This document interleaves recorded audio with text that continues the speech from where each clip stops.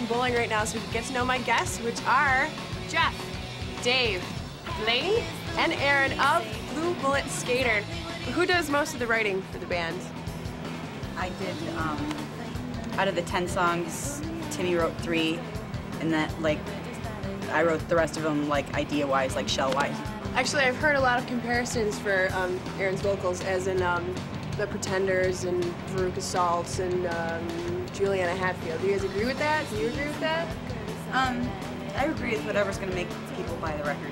So, if you like Juliana Hatfield, yes, we absolutely sound like that. And if you like Veruca Salt, oh, sure, we sound like that. Your voice may have some similarities, but I really think behind it, you guys, it's much harder and it's much cooler, quite frankly, than Juliana Hatfield. But, you know, that's just my opinion. Sorry, Juliana.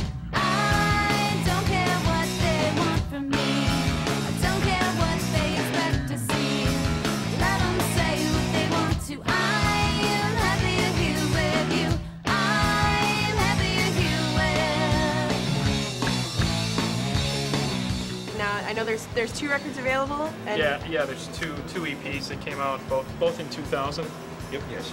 So I wasn't actually in the band at the time. I don't know why I'm answering the question, but He wasn't on any of the records. I didn't play on anything. I don't know. I don't even own them. now are we working on another? One for 2000? Well, we will be. Or- We will be. We will be. Yeah. All right. Well, and just we- what was it? Friday, right?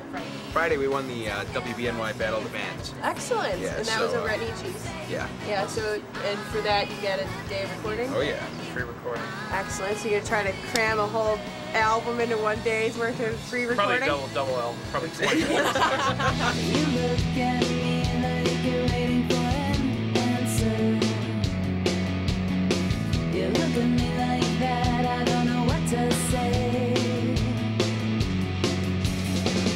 So if I say I'm sorry now, will it make it up to you somehow later on? I know you guys, all have been in other projects previous to Blue Bullet Skater. I'm not going to mention them because we decided not to. But how do you think the wealth of musical influences that you guys have, what do you think it brings to Blue Bullet Skater that actually makes this band, this is the one? Whatever we did in our past, that brings everything to the forefront to Blue Bullet Skater. I mean, that's who we are, and that's why the sound is the way it is. You know, whether it be good for some people or bad for others, you know, who cares? It's just the way we sound. So whatever bands Aaron was in, or I was in, or Dave or Jeff were in, you know, they did whatever. We bring it all now, and that's why it's working. You know. Plus, it gives you the opportunity to make your mistakes Yeah. when you're young. And now we've moved fast because we've already made the mistakes. We know what to do, what not to do. It makes everything happen quicker and faster.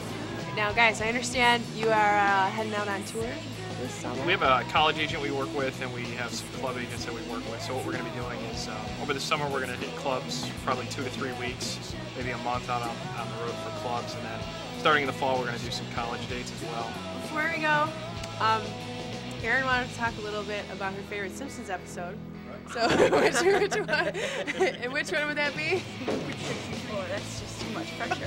I don't really truly have a favorite one. They're all gems in their own right. No, stupid, sexy Flanders. Stupid, sexy Flanders. Feels like I'm wearing Blue Bullet Skater. Is there anything it can't do? All right then, Starlight and out.